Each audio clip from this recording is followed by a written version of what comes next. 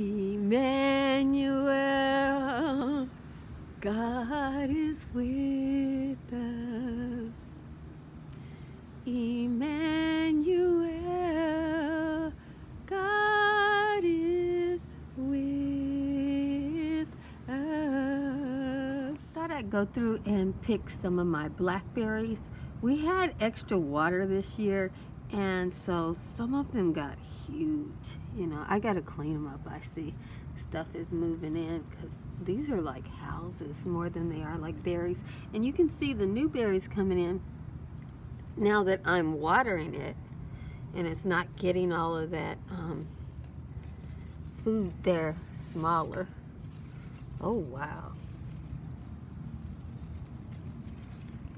So I see this blackberry plant could take some of that rain that they have in the south. This is a sport of my own garden. It grew from a seed that a bird left me. So it's not grown anyplace else but here. Okay. And there's my pint of berries. Oh my goodness, there's more berries on here that are ripe. Okay, I never take them all, you guys. I always leave some for the grazers. So this one's kind of tiny. You know, my grazers are squirrels, so I'll leave that for the squirrel. And I'll grab that one.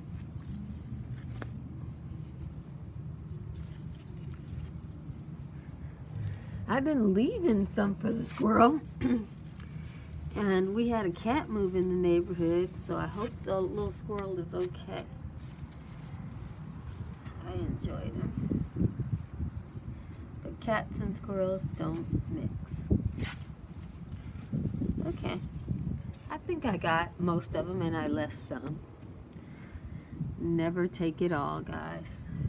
You never know who's gonna pass by and need to glean. Of course, I do have some berries over there too, but always leave some. My blackberry bush is loaded. It looks more like a vine. Blackberries grow really, really long. And I remember my first harvest, which you will see probably in this video. I didn't want to take them all, so I left part. And look how the God rewarded me. My mother my mother has some kind of condition where, you know, as you get older, you don't produce enough digestive acid. So she has a hard time with a lot of things. But because I grow my berries myself, and even after they get black like that, I give them a little bit more time on the bush so that they can get like that. Can you see the difference? I don't know if my camera's picking that up. And I see something is eaten. That is black. And as you can see, there's more. I don't have much space, so this is growing out of a 1 square foot. Yeah, that's all. And then I let it lay down. I'm just trying to take you along and show you how many beautiful blackberries. And that was the one I left, not knowing that God would reward me from following the scripture with an even more bountiful harvest. I don't even know where all these blackberries come from. So I had a pint last time. I'm sure to have a pint next time. And this is next year's blackberries. So same with this one right here. Those two have no berries on them because they bear on 2nd year. So but that's when they bear. Oh boy. Oh boy, oh boy. My mother thought I should tell you what I do to my blackberries in case it might help you. These are thornless blackberries. They were a sport of my garden, probably because I leave some fruit in my garden at all time. The creatures that eat these kinds of fruits come to my yard, and when they're eating, they leave these little gifts of what other people would call weeds, but I'm trying to eat too. So the plant, these are my normal berries, and you see how densely thorned they are. This is probably my golden raspberry, and I share. So one day I went out to my garden to pick my blackberry, and I had a blackberry here that had thorns, and it had morphed into this thornless blackberry over time. It is unique in that this particular blackberry does not lose its leaves in the winter time in my zone. All of my other blackberry, raspberry, and brambles lose their leaves when it gets to be about 30 degrees, 38 degrees, somewhere in there, when it hits like a frost. Even though technically I'm not supposed to have a frost, I always do have a frost.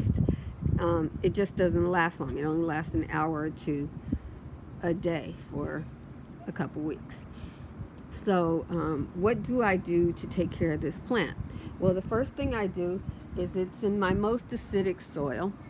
You see that tree there? It's very acidic. If you don't have that, you might want to put some pine or Christmas tree around your blackberry. So, and this is what my blackberry grows in. Yeah. This year, because we had 3 additional months of rain, I put some of my manure compost, which is manure and compost combined. I put a top dressing of that on the berries because I thought the soil was getting a little washed out. And also, the other thing that I do a little differently from other people, as you can see, I let my blackberry run. So the whole of the berry bush is getting sun. And I found that what the blackberry does then is it will put berries along this whole cane this way. Now, I cut this one because it was going into the walkway. And when you cut them, you get additional canes coming out. You can call them sports or whatever like that. And they come out of there. That blackberry is on the same cane. So I'm training, so next year the blackberry will be more like a tree. See, this is a cane that came off of that bush. So this one is going to be bushier because I keep having to cut it. And so I'm hoping that it develops those all along. Looks like it's only developing them on the tip. And I give it water once a week when we don't have water. So like right now, since it's fruiting, I give it water once a week. When it is finished fruiting, and that usually goes through June, we get to the summer, I will continue with once a week water, deep watering. If you have rain in your area, there's no need for you to do that. I have no summer rain. I am in Southern California, so I give it rain once a week, and that is because about once a week the leaves will start to wilt. Once it bears fruit, I will let it get stressed out. I don't try to stop it from being stressed out. And I use the blackberry leaves for tea. So as soon as summer is over, I will pluck my leaves and dry them to have as a winter remedy for colds and flus. And guys, that's it. I think the secret is making sure you don't give it too much sun. Blackberries are a bramble. I grow blackberries in partial shade, and I grow them in the sun. This spot is sunny. It gets afternoon shade in the summertime and also in the spring. But in the winter time, this is a shady spot. So when the plant needs to rest, since it doesn't drop its leaves, it gets a rest because it gets less sun in the wintertime. It's disease-free. If any pests get on it, occasionally we get spiders, and that's about it. I will come out and remove spiders when I'm harvesting, obviously, because I don't want to be bit by them. But other than that, you want to let your blackberries be as wild as possible. You want to let them have the life of a blackberry. Don't try to make them into a city plant. Don't try to make them organized. You do want to give them their own personal spot. This one doesn't get a lot of suckers, okay? Now, my wild blackberries will get like 200 or 300 suckers a year, and I'm always having to weed out the old suckers. This one, as you can see, it got 2 suckers, and it has a fruiting cane. And this is the 3rd year for this one. And it fruits only every other year. I cut off the tip on that one, so I definitely won't get any tip.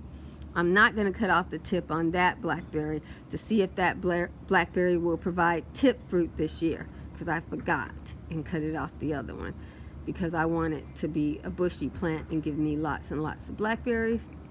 So I think that's everything, guys. Yeah, hope you enjoyed the harvest, and I hope you find this information helpful to you for growing your own delicious blackberries. These blackberries, oh, one more thing I should tell you, since you stayed this long. These blackberries taste as good as wild blackberries. My mother is from Texas, and she used to pick wild blackberries when she was a child, and she said these taste just like the wild blackberries of her childhood. And they are obviously not wild. Well, they are wild. They grew wild, but they grew thornless, and they don't spread that fast, so it'd be hard for them to compete in the wild if they were near other blackberries. So they are growing in my raspberry patch, so they don't have to compete so much. But I mean, as you can see, the raspberries grow pretty thickly, and the raspberries do sport a lot. But since this blackberry grows slowly, it likes to grow deeply, and it likes its soil to be a little on the acidic side. Jesus loves you, and I love you with all the Jesus in me. Be blessed, beautiful.